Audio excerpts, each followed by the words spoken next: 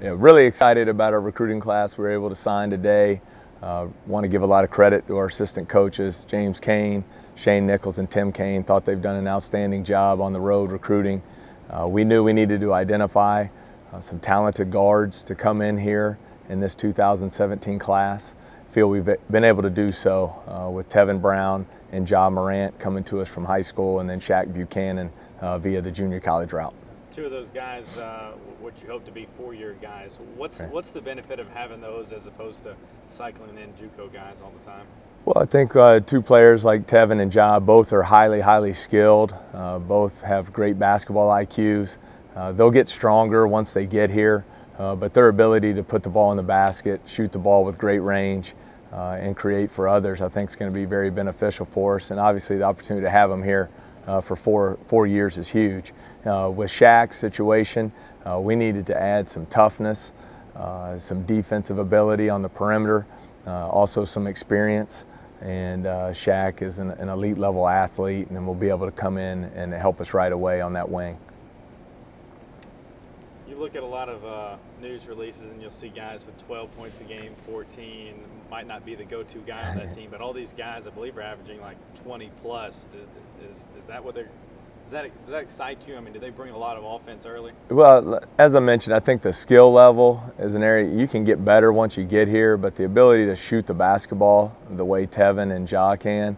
Ja averaged around 27 points a game last year as a junior. Tevin was around 24. And I think that ability to put the ball in the basket is something really important, especially at that 1 and 2 position. You have to be able to shoot the three at this level, and both are very capable from there. I think Shaq, he's the thing that really excited us about him is he's a winner. He led his high school team to the state championship game in 6A as a senior in Mississippi. Then last year at Northeast Mississippi Junior College, he led his team to the national tournament, averaging around 14 points, 6 rebounds a game as a true freshman. So really excited about all three. I think they'll be able to all come in and make a big impact on our program. What's something that high school players had to do to make the switch to a Division I level? I think the biggest difference is just the overall speed of the game and the strength of the players once they get here.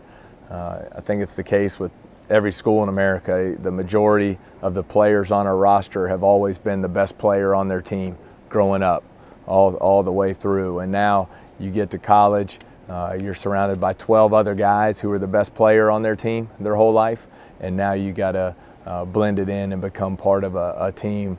But these guys, they'll be ready to make the jump. I think the rules have really changed to benefit high school seniors with the fact that we can bring them in June, and they get to spend 8 weeks here in the summer with Coach Land and the strength and conditioning program. They also now get a couple hours a week on the floor with our coaches and the player development program, and I think that really will help them make that transition quicker.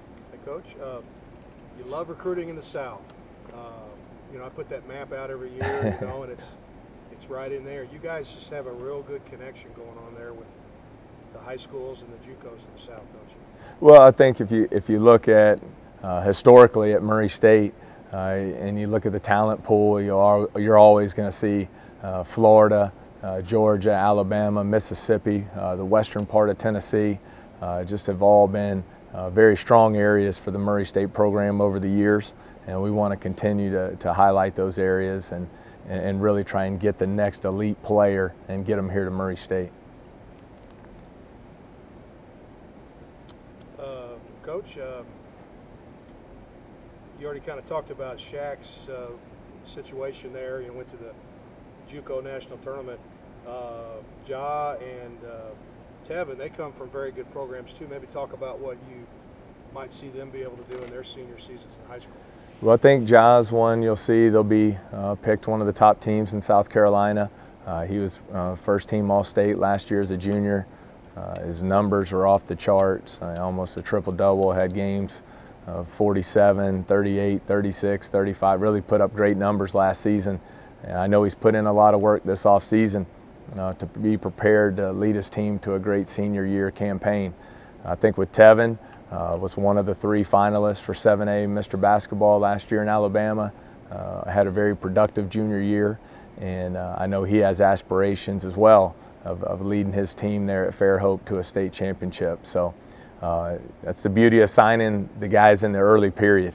Now you get to sit back and watch them go out and have special senior years. Hopefully in both of their cases they can just relax, don't have to worry about the recruiting process, can go out and just enjoy playing basketball their senior season and lead their team to great seasons. You know, maybe besides Christmas Day and your anniversary and your kids' birthdays, this is a big day. Well, it's a huge day. It's recruiting's so vital to the success of your program. Today we acquire, by signing these 3 young men, that makes up almost a quarter of our roster for the next few years. So we're thrilled to add these 3 talented guys, and most importantly, besides the basketball, all 3 great competitors. One thing I really look for in recruiting, I want guys who love the game, who want to become the best player they're capable of being, obviously who want to win. And I think that's what we have to sell here at Murray State, and we're thrilled these 3 young men are going to be a part of it. Coach, my last question, Murray State sells itself, but does your style of basketball or the brand that you want to play, does that sell itself too to young kids watching? All their mixtapes look the same almost now. Sure. No, I think what really started with Coach Prohm almost 6 years ago now is this up-tempo style here at Murray State. It's a very point guard friendly system as we've seen with the development of the guards here in recent years.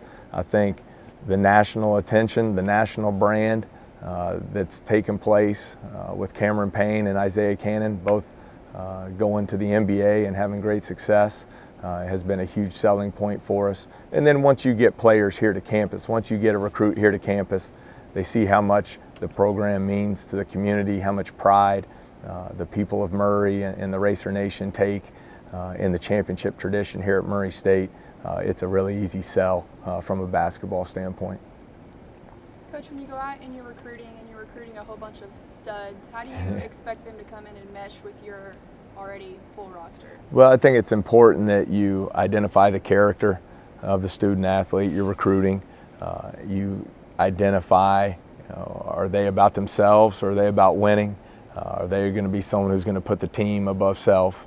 And I know we've been able to do that with these 3 guys. They all come from winning programs. They're used to it. They come from well-coached programs where there's year-long player development and strength and conditioning programs in place. So they'll be well-positioned to come in here and help us early in their careers. Coach, what's the latest on G? G still day-to-day, ankle sprain. That's really all there is to it. Has he practiced any? Has not practiced yet. He's been in treatment around the clock. We'll see how he is when he gets back in this afternoon before practice. You have a gut feeling about Friday? I don't, and I really, my whole deal with it is we want to get him back 100%. If he's not close, we're not going to throw him out there. I've no intentions of this becoming a lingering issue that we're going to have to deal with all season because we throw him out here at 50% and he's not healed up. So we're going to just see how he progresses on a day-to-day basis, and if he's ready to go, we'll play him Friday night. If not, we'll get him back as soon as possible.